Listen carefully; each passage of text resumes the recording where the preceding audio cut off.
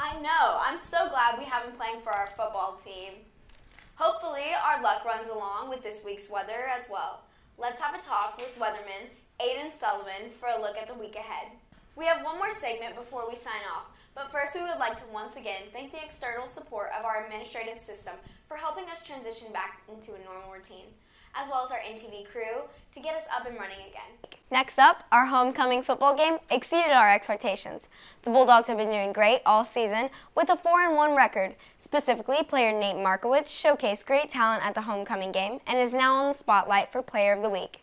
Good morning, Bulldogs. Welcome back to NTV Now. I'm Ava Barrientez. Today we'd like to start off our announcements with giving a big congratulations to band's Nathan Hunter. He earned a spot in the TMEA All-State Band and will be traveling alongside Mitchell McCollum and Leo Yamauchi to compete and learn.